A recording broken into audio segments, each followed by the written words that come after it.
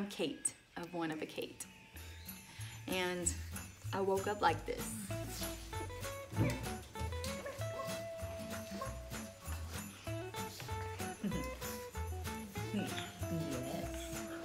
Good morning.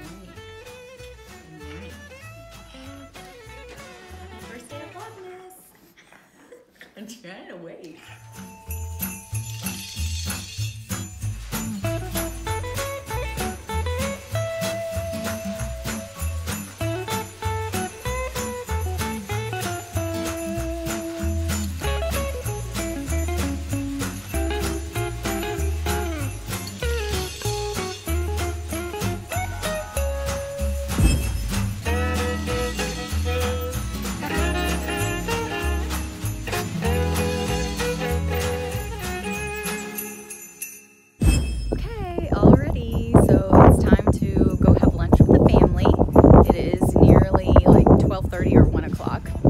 Time to eat, right? Normal time to get up out of bed, and I'm going out with wet hair.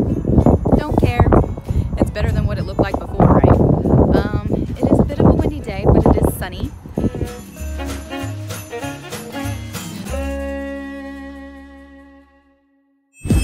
Okay, the hubs is watching football now, so I have come into my dungeon. My closet slash yarn space slash makeup space. Excuse the mess, I'm still moving in, so you'll be learning about me more as the videos go on if you don't know me already. I have decided that I am going to go ahead and make socks.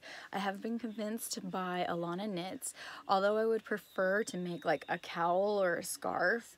I'm going to try socks.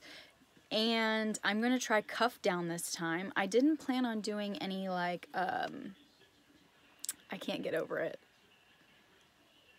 I didn't plan on doing any accents of like the toe, the cuff, or the heel. But I think I'm going to look through my stash and see if I have something that can complement that. I might go, well, what are the contents of this? This is 80% superwash merino and 20% nylon.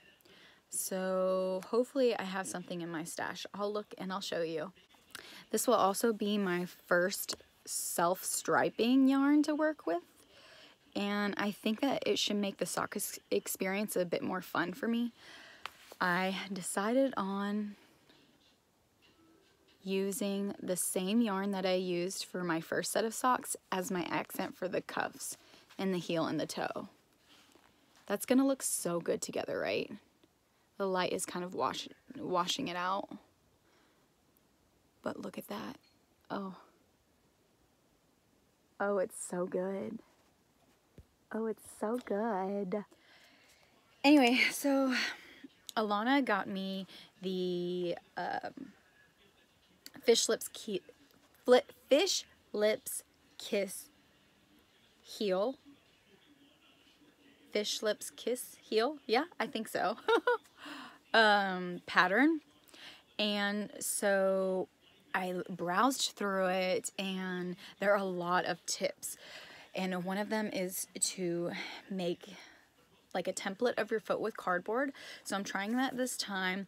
Not that my first sock didn't fit. My first sock fit amazingly, but I did make them shorties and I did them toe up. And so I noticed that they'd always keep falling. And so I don't really like to wear them like with shoes or anything a lot. This time I'm going to try cuff down, and I'm going to make them like taller.